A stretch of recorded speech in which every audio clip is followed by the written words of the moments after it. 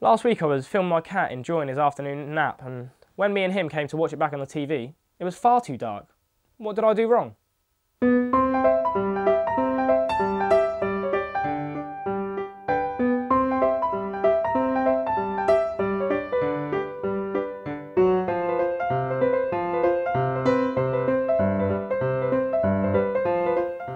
When I looked back at my camera, I realised that the iris was far too low.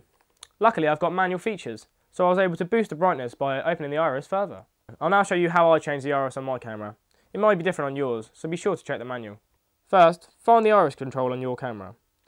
I thought I'd left the lens cap on, but I clearly hadn't. When I brought the iris up, I could soon see things much clearer. Be sure to remember that the iris number is expressed as a fraction, so the higher the number, the less light is going to be let in.